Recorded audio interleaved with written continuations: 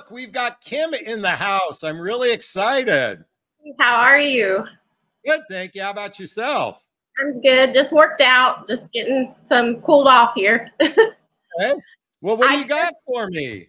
I just wanted to say that I think what you're doing is very awesome, very cool, and I appreciate it all. And that's really all I have to say. I've really enjoyed it. Let's have a conversation about something. So pick a topic and let's talk about it. Okay, so I joined Bumble today. I was married 28 years.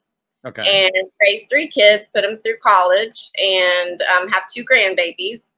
Okay. And I've been out of the dating field for 6 years. I've been concentrating on myself and, just getting the feel of being independent and taking care of myself for the last 6 years. And now I'm just ready to get back in there. And your videos have helped me a lot. Well, I'm happy to hear that. Thank you so much for your earlier accolades or props. I appreciate that. So, Kim, you were married 28 years, and how long ago did it end? 2018 it started. Okay, so it's been 6 years, give or take. Okay, yeah. And your children are grown? Yes. Okay. Yes. So you're ready to I'm assuming you have. Okay, so here's a question. Do you have a short-term mating strategy or a long-term mating strategy? Absolutely long-term. I'm all in. All in. Okay. So now I should have said, do you have a short-term desire or a long-term desire? So what I think you're saying is you have a long-term desire, meaning you want an all-in relationship. Okay, good. Now your strategy, some people have a short-term mating strategy. They just want something casual. They may maybe in their back of mind might go at it from a long-term perspective, but a lot of people enter in with a short-term strategy. They are not thinking of the end goal.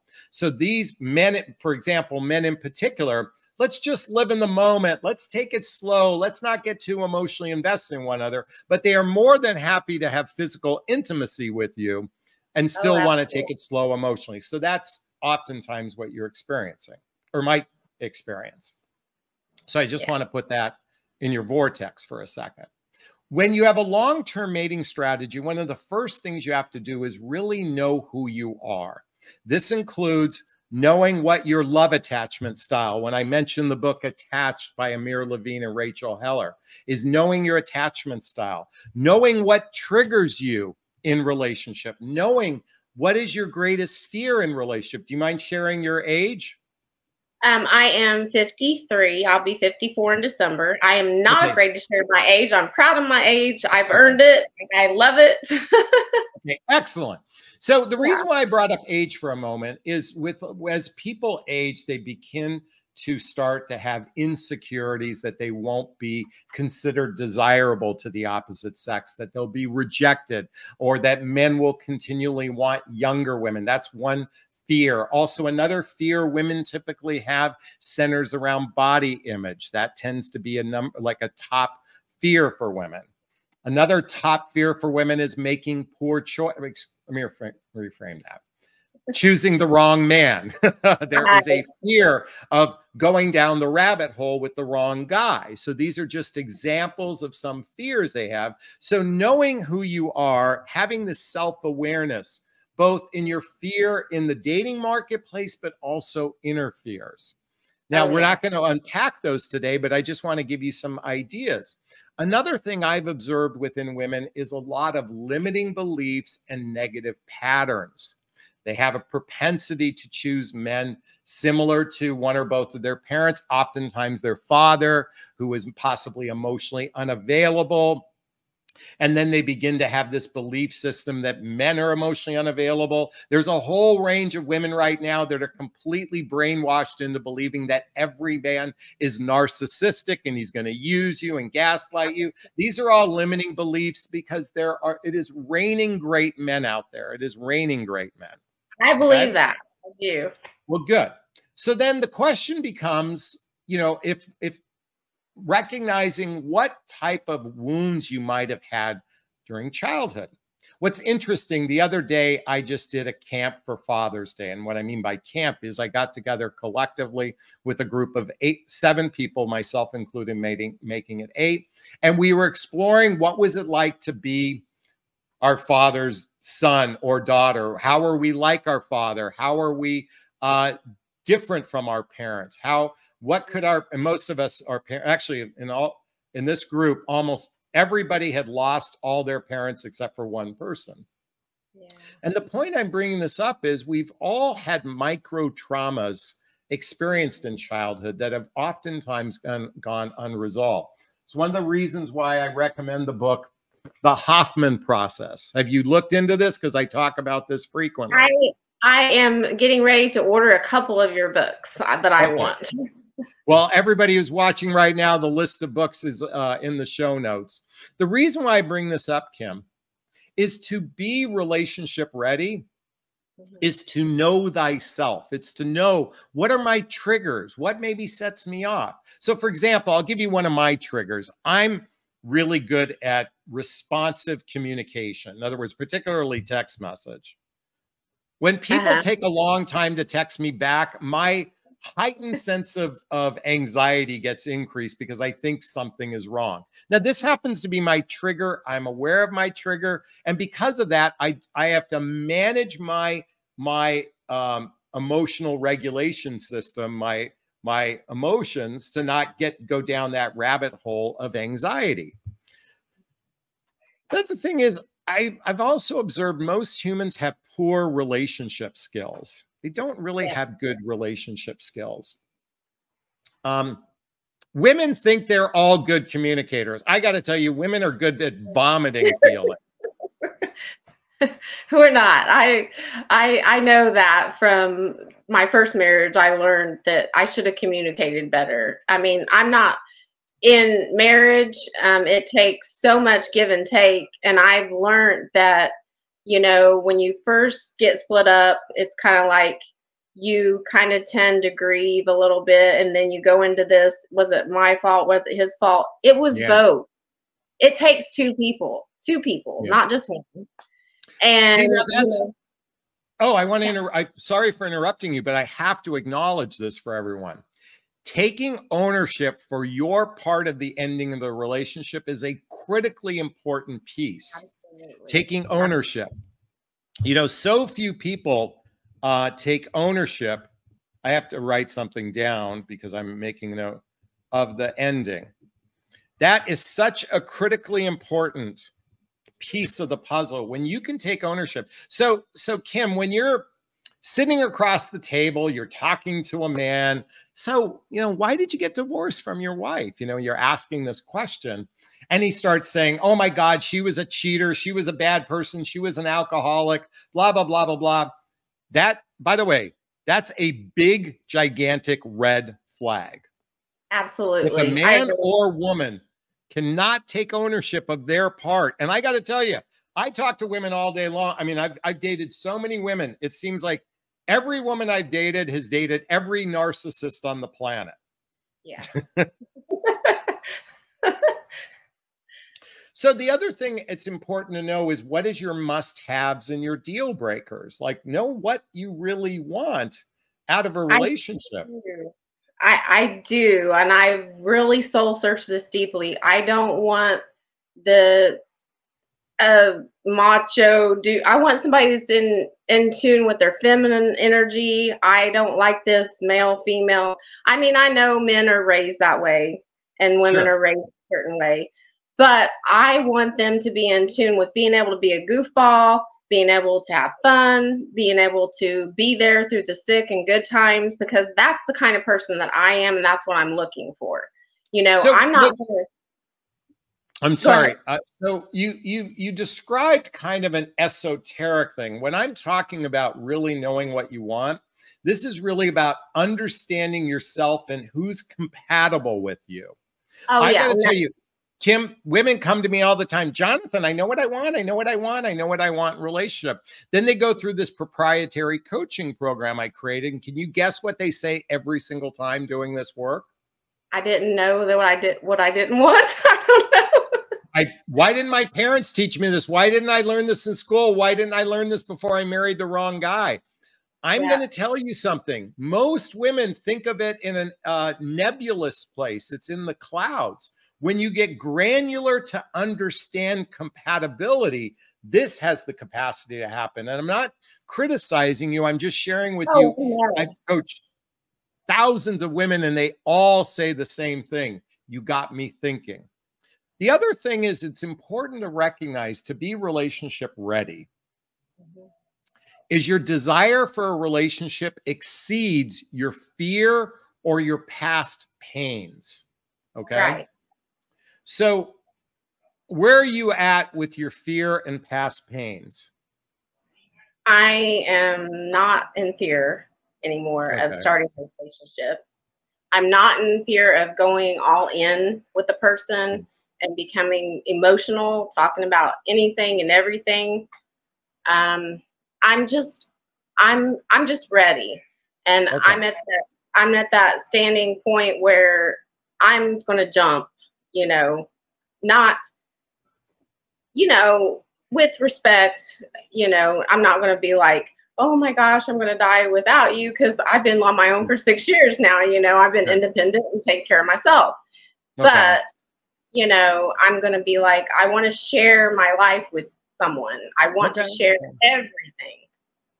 By the way, Joe Daisy says, girl, you look fantastic. I don't know if you can see that there. I can see that. Thank you. I want to give you some props. You're very beautiful, Kim.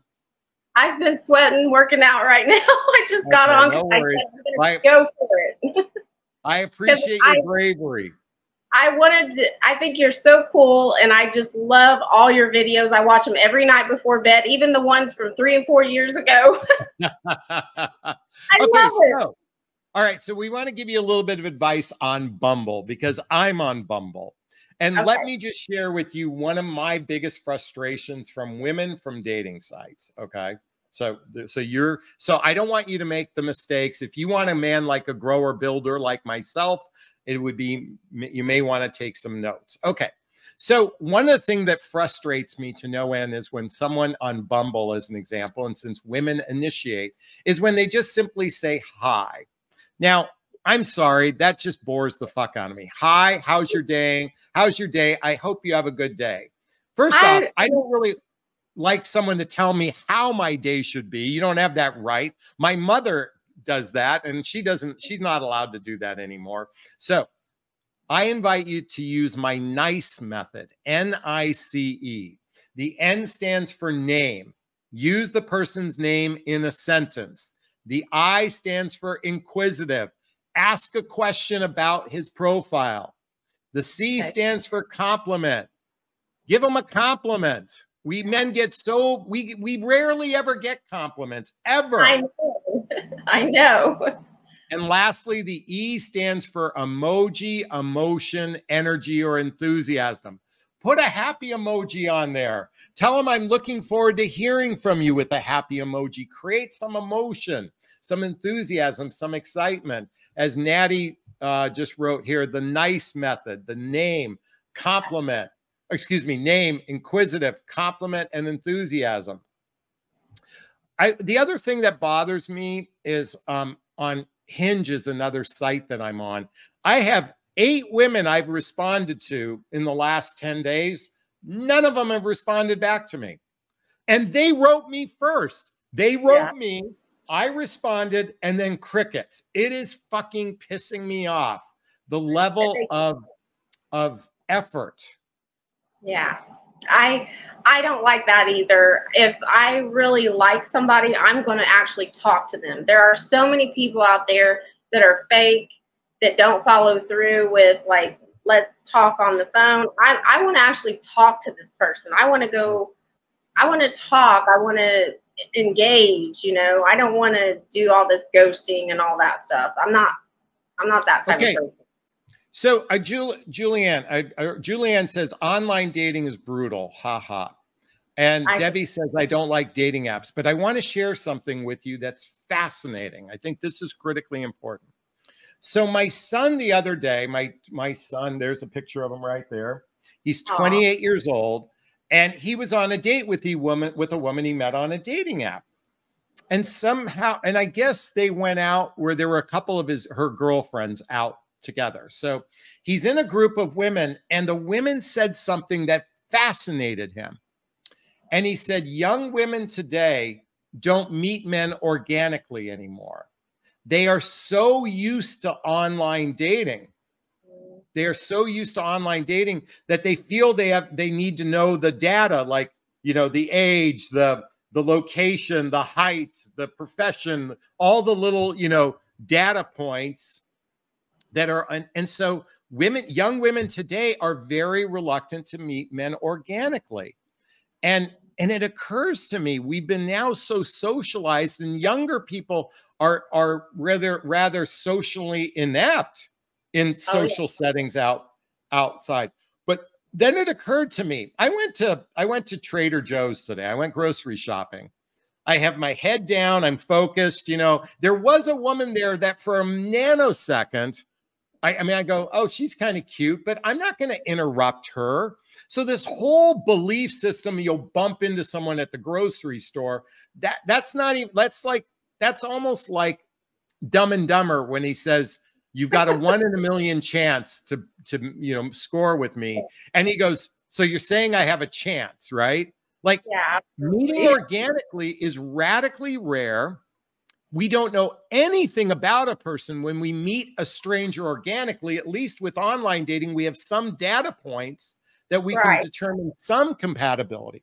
But people are poo-pooing and rejecting dating sites, and it still happens to be the #1 place people are meeting today for those of us in midlife. It is the #1 place by 1,000-fold. In other words, 50–60% of people are meeting online. Very few people are meeting organically. It's very rare we get fixed up by friends.